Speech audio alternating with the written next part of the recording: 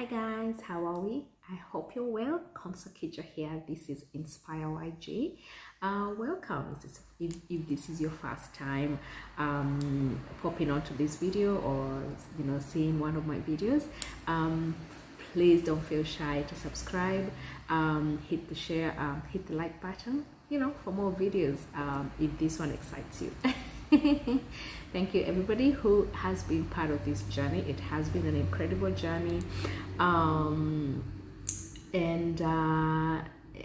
of me sharing my journey as an international student. So I moved to Australia from Kenya, East Africa, came here for studies, and I'm no longer a student, but I know a thing or two about being an international student and how that journey looks like. So that's a bit of me and this page in a nutshell. That's what I share when I pop in here once in a while. I try once a week. I've been MIA for a while. I have to be honest about that. Yeah, it's okay to take a hiatus once in a while, and it's okay to take a break, well-deserved break, to be honest. And so I thought I'd do this video as a way of telling you Happy New Year and just saying thank you so much for your support last year, for everybody who came in my DMs. Consakija, not Inspire YG on Instagram and Inspire YG on Facebook. That's why I have more intimate conversations or one-on-one kind of conversations. However, I'm always on my comments down below. If someone have any question about any video that I do or anything that is in the international student sphere or any of the other topics that I sort of touch on, I always encourage people to go on the comment section, send a question there, and if it's even a video that you want me to, if you ask a question that is probably I feel like it requires a lengthy sort of response, I can even do a video on that and give you sort of my perspective on that particular topic. So today this video is just not going to be, it's not going to be intense because I can go intense. I can go deep, but it will be a video of me I've done a bit of reflection, and I was just trying to see what did I learn from 2022. And so not only am I going to talk about the lessons I learned, but also some of the highlights for me. So some of the highlights that made me feel like, wow, 2022 was something I'm not going to forget that year. So what are those? So I'm going to dive into it, and so tune in. I'm going to be with you in a short while.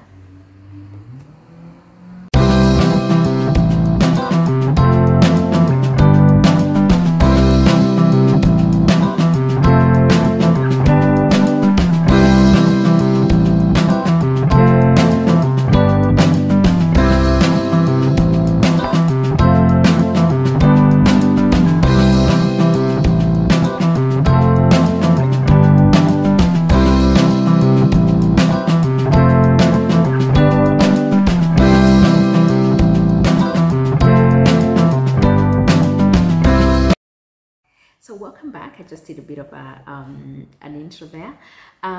So some of the highlights, one of the highlights for 2022 is, I'm not gonna go deep into it, but I felt a lot of love in 2022 from so many angles, right?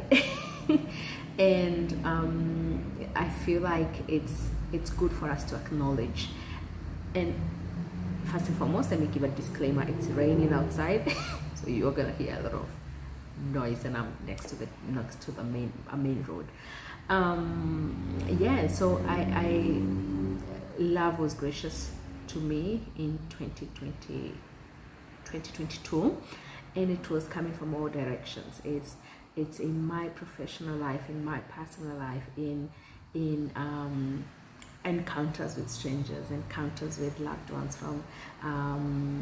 from back when I was a student, and it was to me an year where I felt the most loved. I know it sounds weird because I feel loved every year, but last year was on another level.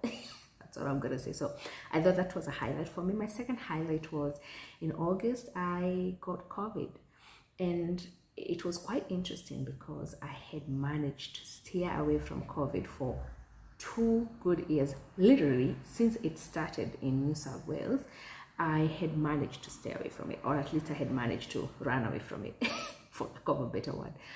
And being in the industry that I was working at the time, that was such a miracle that I stayed that long without actually getting it. Not that I was looking forward to, but it just came at a point where I wasn't expecting to get it, but I survived, and that was a highlight because I was very sick, not for an extensive period of time, a short period of time, but it was terrible. So just thanking God for, you know, for the healing and getting back on track. And because I also know there are so many people that have been affected by long COVID, and luckily, or you know, by God's grace, I wasn't affected by long COVID. So to get it and to feel better, it's obviously a blessing. The same month last year in April, I also got permanent residency in Australia. And being an international student, for those of you who have been, or for those of you aspiring to be, you know, it feels great to be acknowledged by a country that you have taken as a home, as a second home. And yeah, just that acknowledgement of, hey, we see you, and hey, we acknowledge your presence here, we acknowledge your input here, from whatever merit you get your permanent residence from. It's just that thing that makes you feel, wow, this really feels like home. And it has felt like home. And just grateful to, obviously, to the Australian government. I mean, for anybody who has even ever thought of making that a possibility, that people can just come and make and grow themselves and learn about who they are in a different land, coming from a different land, is just something special. So that was another highlight for me.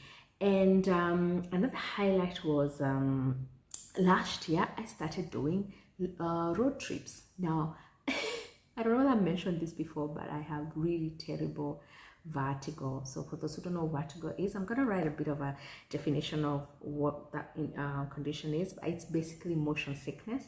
So for extensive period of time, if I'm on the road, I start feeling sick, or I get really bad migraines and I have to sleep after maybe 2 to 3 hours of being on the road. Now, it seems to only happen when I'm on the road. It doesn't happen when I'm on flights, or on cruises, or any other mode of transportation. It's just on the road by car or vehicle or buses. It doesn't even happen to me when I'm on a train. So I have stretched myself, and for some reason I was like, I didn't think I could stretch my body to that point where I figured out that I could cope. And it was mainly doing, so I traveled from Sydney to Gold Coast, and that's about 8 to 9 hours on the road. But you know, we made a couple of stops, and so every 3 hours we made a stop, every 3 hours, every 2 hours we made a stop. I realize it's manageable that way. So if you have vertigo, I don't know whether this applies to everybody or it's sort of a case-by-case situation. That's something to give a go. It worked for me. So the other highlight for me was I was excited to start a new role and to, you know, leave the industry that I've been in for 9 years and get into another industry that I was looking forward to. And I was always dreaming of being in the health industry, and mainly this particular hospital. And to get a job there, it has been amazing. I've now enjoyed every step of it. It's one of those, I don't know what to say. I love what I do. I love my managers and the people I work with. Just the whole camaraderie and the environment, the job that I do, the impact that I know it will bring to the community. It's all of that and more. So that has been another highlight, and obviously a blessing as well. Excited to travel. I did a bit of traveling last year, and when I say last year, it feels like just the other day. So around November, I did visit the UAE. I have a special love for Dubai. It's just an amazing country where you cannot believe it's in the middle. It's supposed to be a desert, but when you get there, you totally forget it's a desert, because there's nothing deserty about Dubai. So, you know, it is, I've got so many memories about that place. This was my second time visiting Dubai, and I love it. I love it. And I'll share a bit of pictures of how it was. I visited a place called Miracle Gardens, which is just magnificent. I picture that's how heaven looks like. It's just so beautiful. So I will share a bit of pictures here on the Miracle Garden. We did go to around Dubai Marina Beach, and we had a cruise. We took a cruise there for dinner, and just explored the city. Yeah, the last time I went there, I went for the desert safari, and I rode a camel. And so I felt like, okay, this time I need to do something different. So Dubai, if you haven't been, is obviously, I could recommend it a million times. It's a beautiful country. Then I went to Kenya. I wasn't there for such a long time. I was there for a short period, but I really was missing my family. I hadn't been back since COVID hit in 2019. So it was about time. And I had fun. I missed being in rural Kenya, so I did not even step in Nairobi. I did not go to Nairobi, and but I did visit Mount Kenya region. I didn't go to Nanyuki. I did go to Nyahururu, or what do you call Nyahururu? I went to did I go to Nyeri? No. Anyway, I went to Mount Kenya region, and yeah, in Nyahururu area. I just wanted to be around nature and meet as many family members in the outskirts of Nairobi as possible, and that's what I did. I was blessed to actually meet all my maternal uncles by chance. This was not planned, and just beautiful experience. It's always said that in my culture there's a belief that you get more blessings from your maternal uncles. And so if you ever get a chance to get a blessing from your maternal uncle, there's something there. And so I feel like this trip just did that for me. It was special. And got to visit Fairmont Animal Orphanage. So Fairmont Hotel, they have an orphanage. They have a hotel in Nairobi. They also have one in Nanyuki. So the one in Nanyuki is right next to an animal orphanage, which is magnificent. Has a magnificent story. If you're ever in Fairmont in Nanyuki, I'll put some pictures here of some of the animals I visited. I took a selfie with one of them. This is my friend here, an eland. So for those who don't know what an eland is, it's actually one of the largest, it gets to be one of the largest antelopes in Africa. Yeah, beautiful guy. I gave him some milk and he didn't want to run away from me, so just enjoyed him. We went to Alpajeta Conservancy. It's also another place where you can just do your own drive and get to see the wildlife. It's out there. That is their home. That's where they live. I think it's about 90,000 acre farm with just all types of wildlife. And we were blessed to meet this beautiful white rhino here. His name is Baraka. Unfortunately, he's blind. He's one of the very few white rhinos who are extinct in Kenya, well, in the world actually. And so he's so cute. I mean, he took his time to think about if he's gonna come and say hi to us, but eventually he did. So Alpajeta Conservancy is a nice place you could visit if you're in those sides of Kenya. Then obviously attended the fireworks. So this is last week. Is it? Yeah, I haven't gone to the Sydney fireworks since maybe the last time I was there was 2015, but it was magnificent. I mean, I went there late, so I didn't get to see or be closer to any of the, you know, like the Harbour Bridge and the Opera House. However, where I was very close to see, you know, a glimpse of the bridge.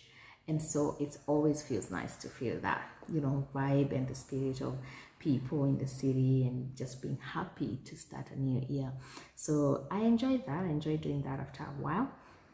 And yeah, so this video wasn't gonna be too long. I just wanted to do those were some of my highlights for 2022. I've learned so much from so many of you, you know, from you sharing your journey with me, the people who did NATI exam, sharing your experiences with me. And even if you did NATI and you didn't pass, don't lose hope. Like, try again. If you need those 5 points for whatever visa you're applying, just try again.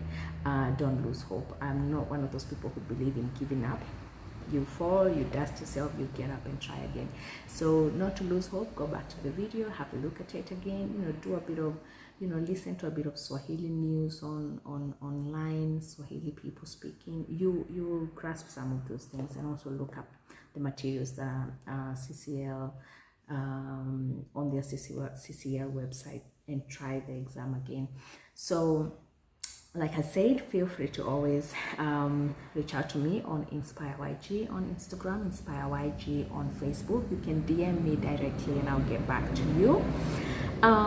So more video coming up. I'll be talking about a visa that is called 407. So some of these, I'll talk about some of the videos that I want to do in the near future, because I know they might be helpful for some of you who are probably transitioning from 485 visa, which cannot be extended, I believe. I'm not sure if things have changed, but I know, like, for most often than not, the 485 cannot be extended. So there's a visa called 407. I'll do a video and talk about it. I'll also do a video and talk about how different ways that people acquire permanent residency. And in the future, I'll do a video on how to acquire citizenship and what are some of the things you can do. And I'm talking about doing this. You don't even need an agent. You can really literally do it yourself. I'll also do a video on, there is a program that has been introduced by the Ministry of Education together with, I don't remember who are the other guys, but I know it's the Ministry of Education, and they're trying to, you know, they have a program where they are opening up doors for overseas teachers.